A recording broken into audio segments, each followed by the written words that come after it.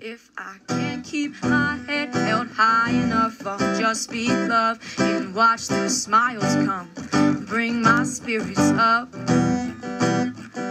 There's some shit I like to fix, but I still know that I'm blessed.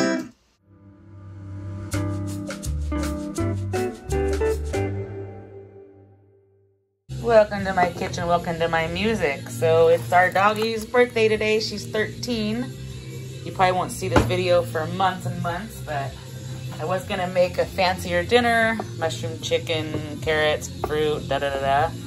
But my son hasn't made it here, so I changed to burger and chili fries. So we've got this lovely ciabatta bread that Bobby brought home from a local bakery. My mouth is watering. I'm gonna do some lettuce and tomato on the buns.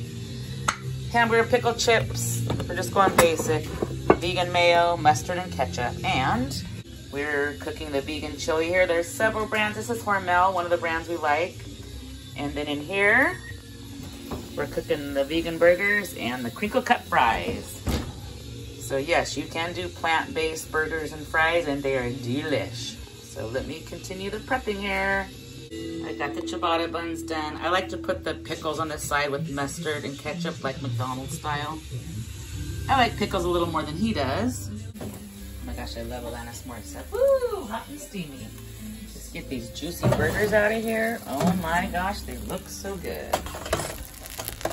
And I need 2 hands to get the fries out. They're ready, and so is the chili. Time to serve it up with a little Alanis Morissette. These are incredible. They get greasy and everything, just like a regular burger. And I made 3 because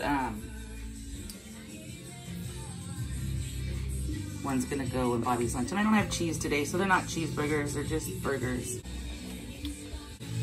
Bobby loves leftovers, so.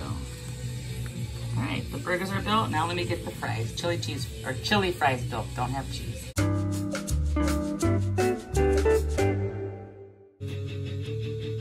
Oh yeah, delish.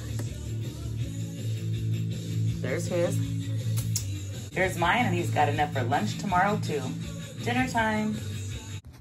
If I can't keep my head held high enough, I'll just be love and watch the smiles come. Thanks for watching. Bring my spirits up. Don't forget to stop and smell the flowers. There's some shit I like to fix, but I still know that I'm blessed.